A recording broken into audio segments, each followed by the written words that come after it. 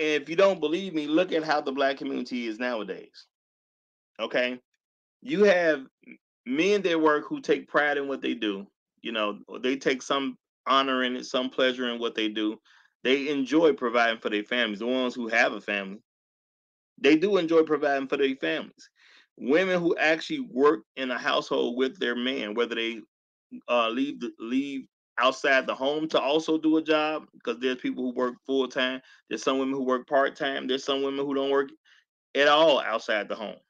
Well, see, when you work, that woman usually takes pride in her family. She takes pride in her children. She likes the direction that their family is heading in. Now, let's look at the people who do not work on a regular basis.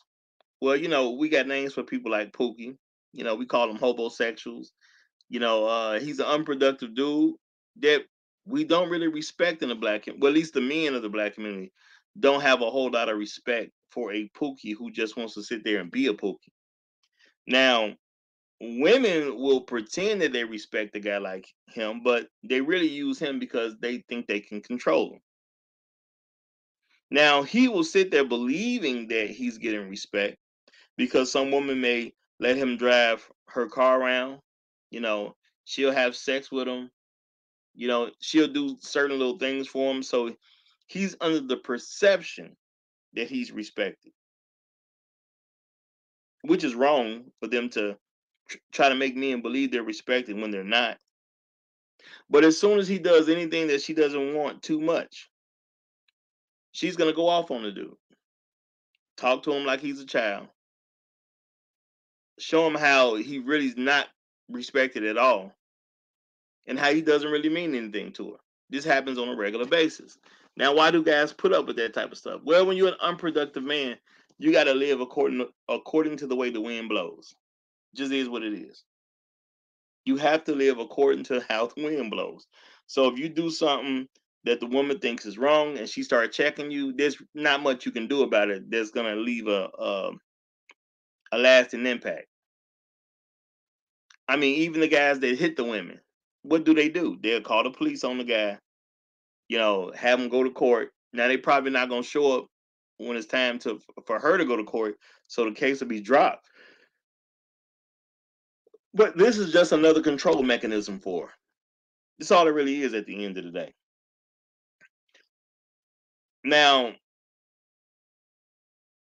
Pookie can live like this because he's getting quote unquote free money. Use of a car with gas in it. Okay. Use of her home so he can sit there and play video games. Have a good place to bring in other women while she's at work. All that equals money at the end of the day. He's using her home or he's using her car to get around and mess with other women and things like that and be a Pookie for them too. Now, all those women are paying some type of cost. Now, my thing is, am I upset with Pookie? No, because he's not using government money. Okay? Living off a woman is not using government money. Even if you say, well, he's living off a woman who's using a government subsidized unit. Okay, whether it be a home, apartment, whatever the case. Well, he's not misusing government money. The woman is. He's just living life as he can. You know what I'm saying? He's just blowing with the wind at the end of the day. It's the woman that's using the government income. Now, they want to add more income to women who happen to live in Atlanta. And they say they're gonna start with a small number of women and then see how the program works and then spread it out. As black people, should we want programs like this to exist? At some point in time, we got to really ask ourselves, do we really want programs like this to exist? Do we think, with all the information we have now, okay, see, it's one thing to argue about what was going on in the 60s and the 70s, and, people couldn't necessarily foresee what was going to happen. That's what people's arguments would be. People couldn't foresee that was going to happen. And I'm not going to say that it wasn't plenty of black folk who could not foresee what was going to happen if we start just giving money to people.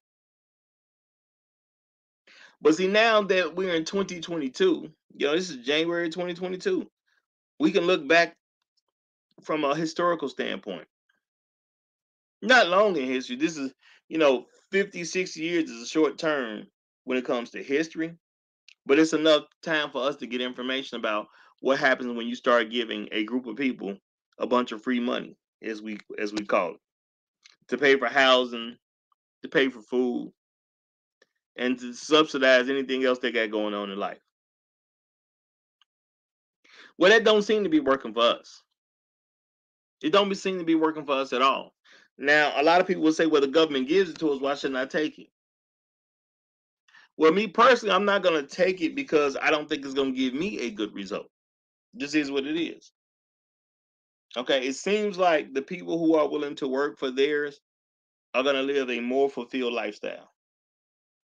Okay, now you may not get everything somebody else gets, but you're going to be more fulfilled at the end of the day. And honestly, what's the point in living if you don't enjoy your life? It's good to be alive. It's a great thing to be alive, but you should also throw some enjoyment in there too. That's how God wants us to live, if you ask me. He wants us to enjoy some life. But with all these government programs that we are getting as black people, and who do I really mean when I say black people? Black women. Just as was pointed out by Dr. Tia Johnson. Who's this money going to? It's going to black women. Now, do black women need help? No, they don't. Now, is that me saying, well, black women shouldn't get money for the government so they can have to deal with a man? No, I'm not saying that either. Because there's some people who do make an argument that the reason that black women continue to act the fool is because they get so much stuff from the government and they don't have to deal with